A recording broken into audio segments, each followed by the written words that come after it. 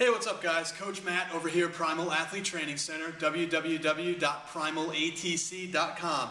Answering a question today that was left on a YouTube video from a guy calling himself the Amazon Player. He says, can you use weight machines to build strength for shot put and discus even though you pull instead of push the weights up? You know, I don't understand the last part of it, because there are weight machines where you push, and you push overhead, you extend your triceps, you push using the chest.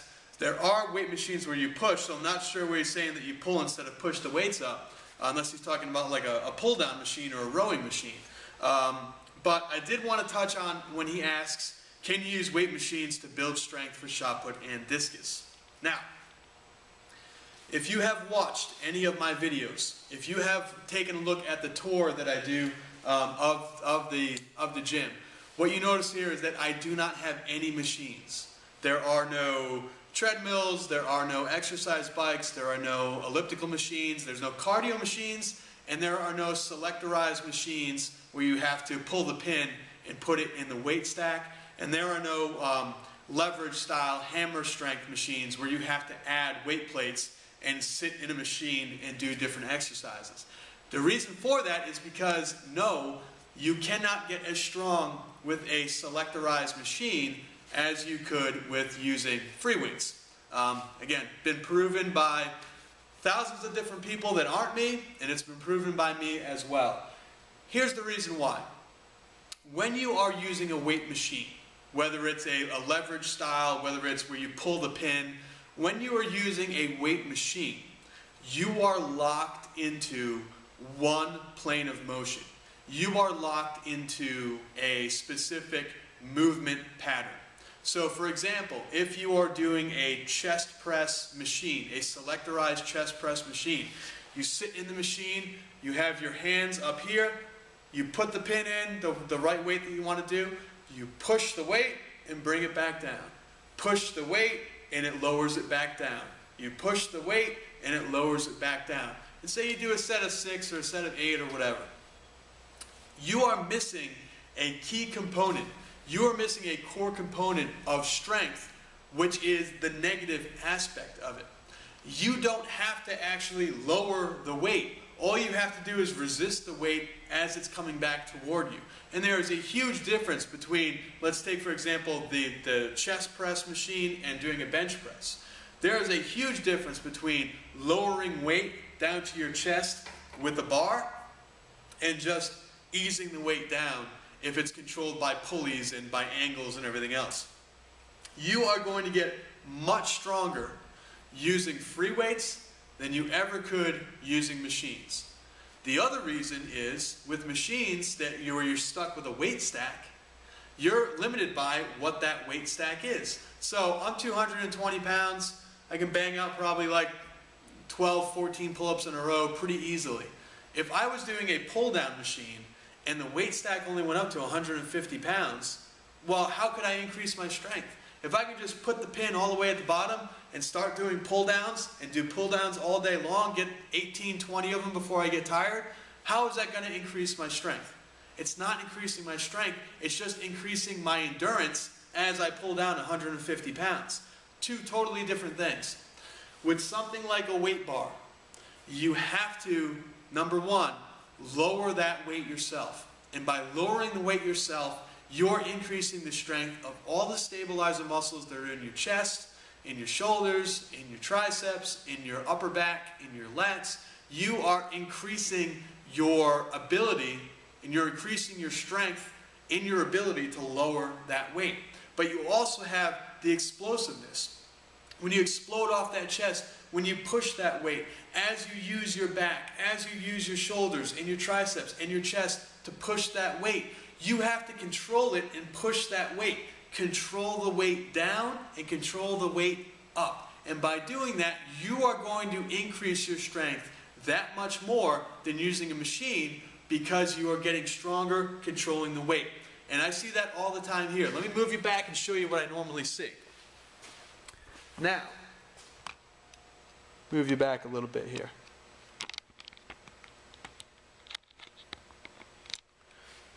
Now this might be a little tough to see, but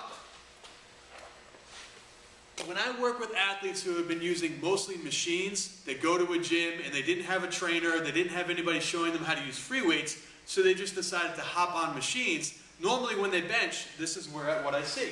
And again, use the bench as an example, but squat, whatever the movement might be, squatting, overhead pressing, this is what I normally see. To unrack the weight, when they get it up, they're shaking because they've never controlled weight before, so they're shaking. From here, I tell them to lower it down, and it usually just comes crashing right down. As they push, they're all over the place trying to push that weight up, and then they lower it back down, and then they push the weight back up, they lower it down, they push the weight back up. Now, they have no problem pushing the weight back up because they've been able to push weight on a machine, but they have a heck of a hard time controlling it as it goes up, controlling it as it comes down, and resisting the weight as it comes down. So using machines, you don't have to control the weight as you push, you don't have to control the weight as it comes back towards you, and you don't have to be strong enough to lower the weight as it comes back toward you. So using machines are a big disadvantage to using free weights. The other thing with free weights is you can do explosive movements, dumbbell cleans, barbell cleans, clean and press, snatches. Using the free weights is just a much more fluent way of moving. You can move in your body's own natural plane of motion. If you are locked into a machine and you're not flexible enough, well, you could possibly get hurt. So these are things that free weights have an advantage over machines. They will get you stronger using free weights. They will allow you to control yourself a lot better using free weights. Free weights are just overall a much better idea. Now, if you're limited and that's all you have, I know high schools in this area, they've spent thousands and thousands and thousands of dollars on weight room equipment, and it's all just machines, where they could have spent a third of that price and outfitted it with the best free weight equipment possible. If you're stuck only using machines, I guess you're stuck only using machines. If you go to a commercial gym and they have a combination of machines and free weights, leave the machines alone, get over to the free weights. It's going to have a much bigger benefit for you. Again, if you're at a high school and you're stuck, I would take a look at some body weight training to supplement in for the machines. Things like pull-ups, push-ups, body weight squats.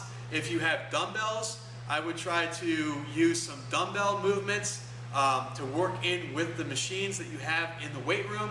Try to do as much as you can to supplement for the machine. Now, if you have no bench and all you have is a chest press, you're going to have to use the chest press if you want to use a lot of heavy weight, especially if you don't have a free weight bench or heavy free weights. You're just going to have to figure it out.